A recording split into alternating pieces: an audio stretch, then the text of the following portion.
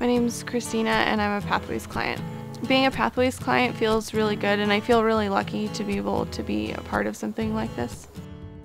By the time I got into Pathways, I'd been sober for a couple of years, but I had just moved out of my mom's house, and in that time being I had been homeless, living in my car, and I just really needed a lot of help. I was going to school, but I was working full-time, but I was just not able to make it by myself.